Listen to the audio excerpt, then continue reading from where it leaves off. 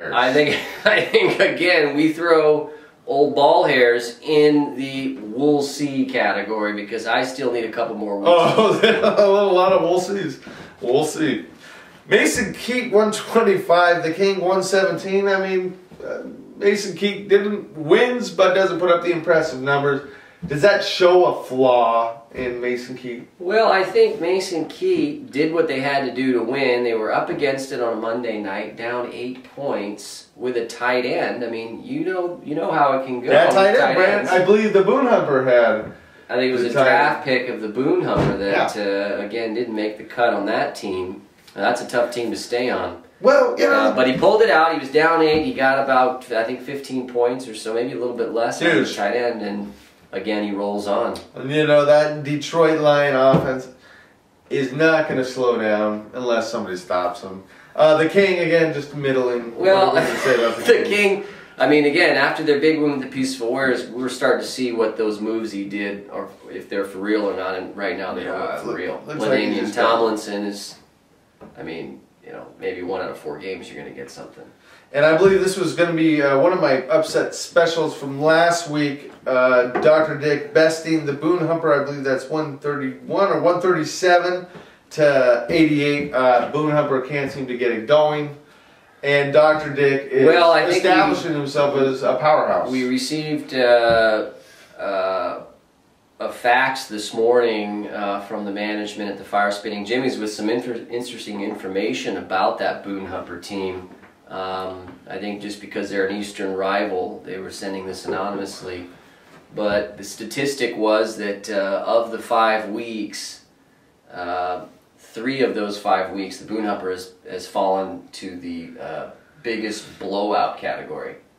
The Toyota Tundra biggest blowout. That's right. Sponsored in part by. Got your ass kicked, period. And that's he holds 3 of those medals for being blown out more than anybody that week. That may have to be a record, but I'll also tell you, I've talked to the management of the Boone Humper, and he does also mention to me that there was another record where 12-0, and you. That was just last season, folks. So, yes, right. And I believe the Boone Humper management also wanted me to mention to some other managers in Fantasy League Fantastico that he is not interested in dubious trades. He's not desperate. He's not a drunken prostitute. Whatever. The Boone Humper is not there. All right. Okay. What else are we talking about? Waiver wire pickups. We forgot that little bit. Yeah, before. I mean, some people did some great things. The Peaceful Warriors made a couple of waiver wire moves that helped them win that week, but one in particular was my best waiver wire out of the week was the Pierre Garçon. Pierre Garçon with 2 touchdowns, 130 yards, 30 points on the board. That really propelled them to victory. Pierre Garçon is my waiver wire ad of the week. Pierre Waiter, but I suppose Peaceful Warriors weren't waiting on him because he produced straight away. Up next, I thought Jermaine Gresham for Lunches for Wimps. You know, this guy Sunday morning went on the waiver wire and made a couple of picks. Actually, he left a lot of PLOB, points left on bench. We left James Jones on.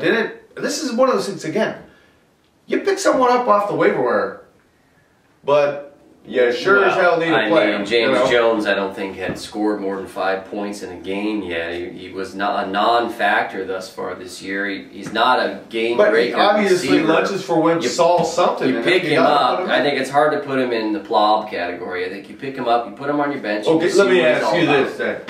The Redonkulous picks up Victor Cruz off the waiver wire. Leaves him on his bench, 29 points. Why do you pick these people up if you're not going to play them? Well, again, I think you're grabbing on the waiver wire when you need help. You're grabbing best available.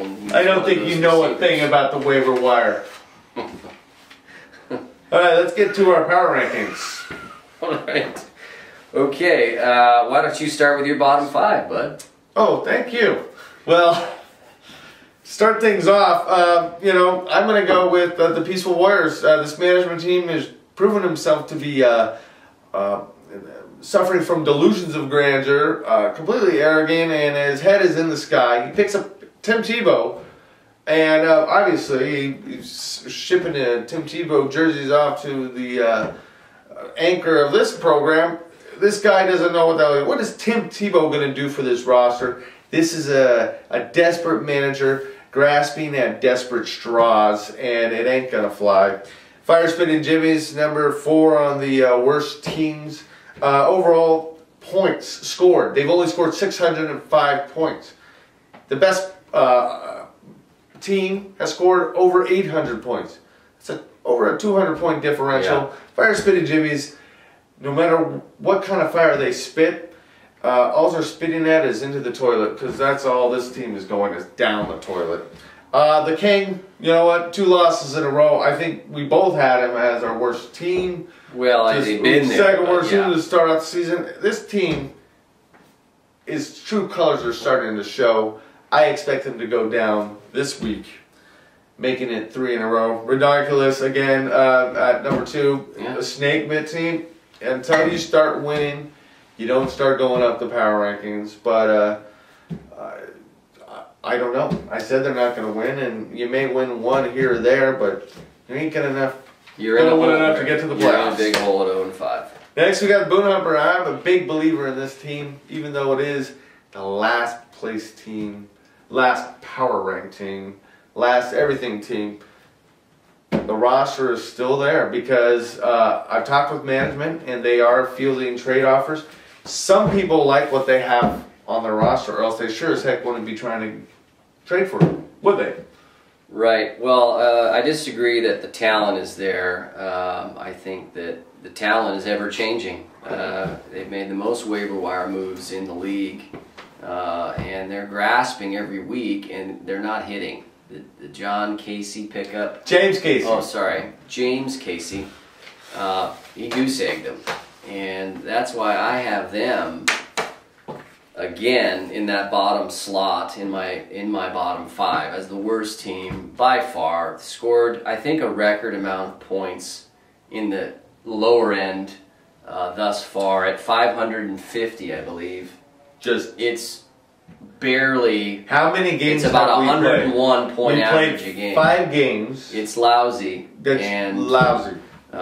It's not going to cut it, and a lot has to change there. I have them as my worst team, but going back up the list here, at 5 of my bottom 5, Lunches for Wimps, moving up a couple slots.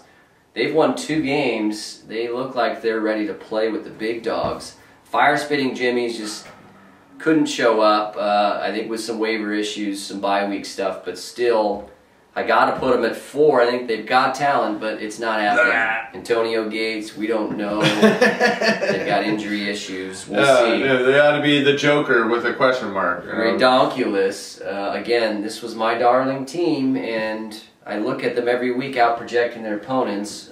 We've seen that with the Peaceful Warriors doing some underachievement. I've never seen anything like it. I'm seeing this with a lot of As much as the mofos are getting lucky, the Redonkulous are getting bad lucky. Well, I think, yeah, but I think your point about the plob points to a major problem, and they're not making the right decisions from week to week. Are they It's costing overthinking? them. I don't know if they're thinking at this point. He's replaced his team logo with I think a heavy-set man on a big pile of dung. Oh. And his new slogan is "Pile of Poo." So I don't think they believe in what they have, and that could be the problem. You gotta believe first. You know, I'm not here to judge the teams. We're just here to call it as we see it. Hey. And then the other 2, again, the King doesn't change. He sits at 2. I think we know what we're getting out of that team unless they have a big hot week out of nowhere like they did. Have they had a big hot week yet? I mean, Boone Humper at the bottom. I mean, this is a no-brainer. So that's my bottom 5. All right. Well, why don't you lead off with the top 5? Okay, you know, really not much change. In fact, my top 3 remained the same. We had Mason, Keith, Colby, and Dr. Dick, and the Rollers. Even though the Rollers lose, because they lose, they stay where they were at 3. They don't go up, they don't go down. The Dick continues to roll right on the heels, I think, at this point of Mason, Keith, Colby in the power rankings. But Colby on a 4-game winning streak, you got to give it to them. They've scored the most points, and until Welker doesn't have a good game, we'll see. Mofos at 4, and then I got the Peaceful Warriors back.